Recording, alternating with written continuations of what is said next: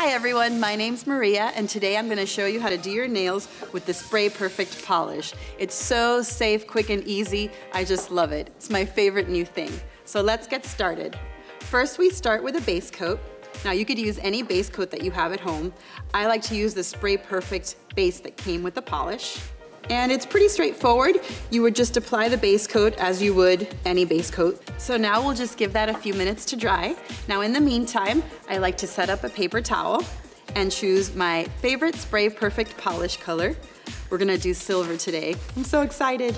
Now ladies, before you're ready to spray, remember to give the can a little shake.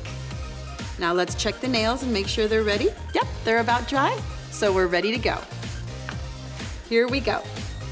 So nice even strokes over the nails, making sure you cover the whole surface of the nail. I find that about 5 to 6 inches distance from the hand is a good distance, and we're already done with the first hand. So cool. So now let's do the other hand. And ladies, don't worry if you get a little bit of polish on your skin. That's totally to be expected, and I'll show you in a moment how to remove that. And we're done. Now we'll just give that a few seconds to dry, and we'll seal it with a top coat. Now, as I said before, you could use any top coat you have at home. I'm using the Spray Perfect top coat that came with the polish. Almost done with the first hand. Oh, the color is looking so rich, just beautiful. It's got very good coverage. You're gonna love it. And ladies, you could also use the quick dry top coats if you prefer those. Those work just as well, whichever your favorite one is at home. There we go, all done. Now we'll just let that dry. Now I bet you're wondering, how is she gonna take that polish off her skin? Just watch.